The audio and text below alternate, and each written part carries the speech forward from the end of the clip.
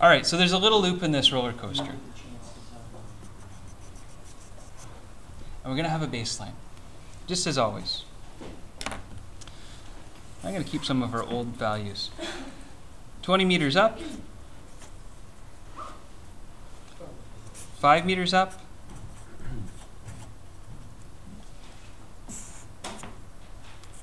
10 meters up. And 0 meters. I'm going to say that at the beginning here, velocity A is equal to 0 meters per second. And we've done that once before. And we're going to give ourselves a mass for this roller coaster. Let's give ourselves a mass of, nice round number, 100 kilogram mass. Okay, all digits being significant. And so for part A, I'm going to ask people on this side of the room, can you guys please calculate the total mechanical energy at position A? Total mechanical energy. So E total at position A, EGA plus EKA.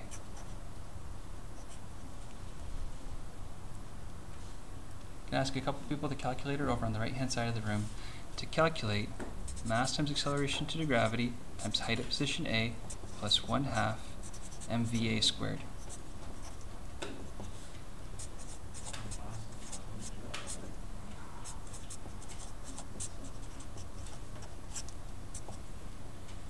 Oops. It's 20 meters. Should you just scratch out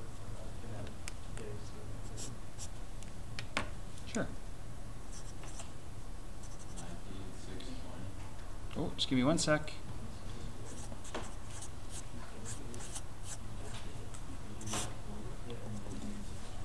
What is it? 19,620. 19,620. Do we have agreement? Well, Yeah? Okay, 19,620 joules. That's the total mechanical energy at the beginning. Do we And have so, to do we have to simplify that to 19,600? What? 3 sig figs? Oh, at the end, yeah. You never round till the end. Okay. Yeah. 19,620 joules, and we could simplify it down to 19,600 for 3 sig figs, or 1.96 times 10 to the power of 4. Okay? All right, so the total mechanical energy at point A. What's the total mechanical energy at point B, C, and D gonna be? And we can write it down as B, C, and D. If this was a 100% efficient roller coaster, what could you tell me about the total energy at those points? If, and we're not going to go there, but if. Yeah. It's going to be the same. Yeah, exactly the same. Now here's what I want to let you in on. At point B, I want to claim that it's 80% efficient between here and here, between the beginning and the end. By point C, I want to claim that it's 55% efficient. And by point D, I want to claim that this whole roller coaster only can claim a 20% efficiency. Okay?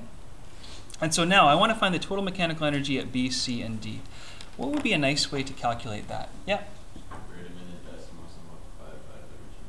Yeah, I like it. So I could say, all right, E total at point B would be converted into decimals. It means the percentage, 0.80 times ETA. ETC would just be 0.55 times ETA.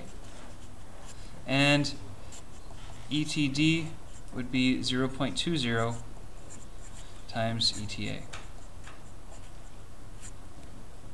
Okay. And 0.8 times 19,620. 15,696. 15,696. Okay. Joules. What about at this position here?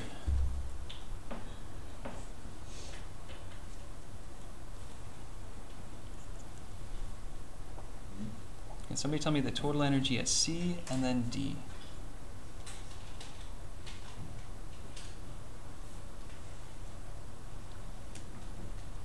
Oh, people are just catching up with the writing. Sen, did you get it? No. No calculator today? Yeah. At C, I believe it's 10,791. Yeah. Okay, thank you. And 10,000. at D, It would be 3,924. 3,924. Beautiful. Beautiful. All right. That's the total mechanical energies at these different points for the percent efficiency that we're going to claim. Now, I just want to choose one of them. I want to choose point C. And at point C, I want to find the gravitational potential energy. Okay? So I'm going to call it part C here. And I'm just going to put it off to the side. So for part C of our problem, find EG at point C on this track. So it's got a height of 10 meters. We say EGC is equal to mass times acceleration of gravity times height at position C. 100 kilograms times 9.81 times the nice round value of a height of 10 meters. So 10 times 100 times 9.81. That's going to be 1,000 times 9.81.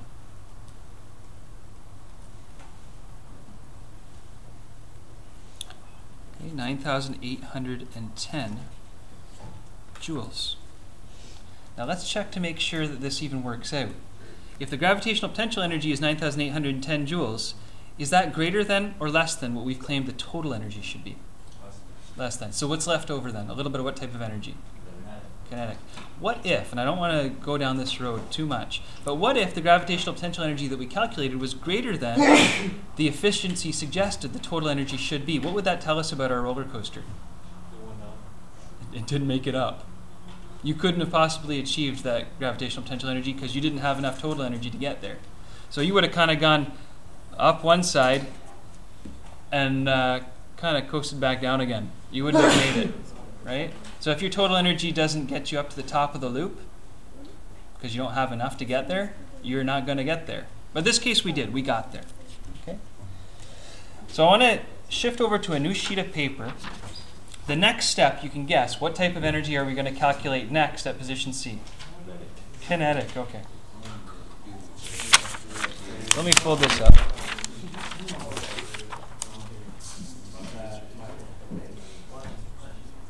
I'll just leave it underneath the paper. What part are we on? Part D?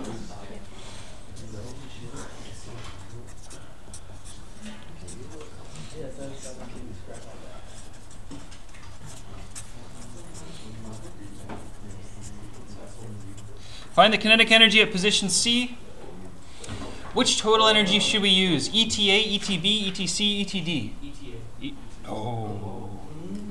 No. Or at position C, which total energy should we use? ETC. Okay? Is equal to ETG plus ECG rather? EKC. I messed up my subscripts there. EGC. And we want to find EKC. So EK at position C is equal to E total at position C, because it's going to be different than at position A because of this whole percentage efficiency thing, minus EG at position C. And we calculated those values previously to be 10,791 joules. Is that right? Yes. Okay. Yes. Wonderful. And EGC, just a second ago, we calculated to be, what was it, 9,000 something or other? Okay, 810 joules. That sounds familiar.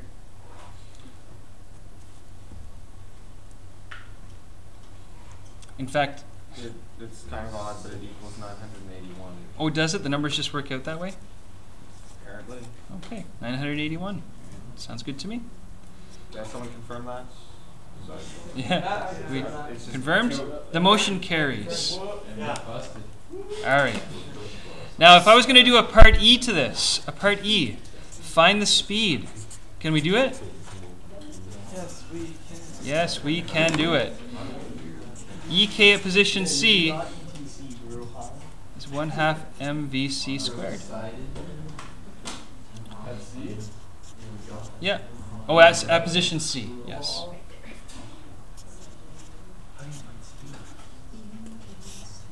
set the kinetic energy equal to EK. And we can sub in our values. VC is equal to 2 times 981 joules. All over the mass of this roller coaster, we said it was 100 kilograms way back when. All square rooted. And I'm not going to do the unit analysis to show that that works out to being meters per second. We've done that enough times now. Although you might be asked to someday on an evaluation. Wouldn't you have an extra kilogram then? Okay, well let's deal with the unit analysis then. Okay, joules is kilogram. I got it. Oh, okay, I'll just do it anyways. Kilograms cancel out. Meters squared per second squared. Yeah. Okay, VC is. Always works out. It always works out. It's like mathemagical. Nick? 4.43 Meters per second. I like it. Such a slow roller coaster. Well, What? yeah, it is Really kind of fast. 4.43 meters per second. It's well over outside. That's up at the top of the loop, right? Yeah, that's like That's like 1/1000, 4.43 meters per second.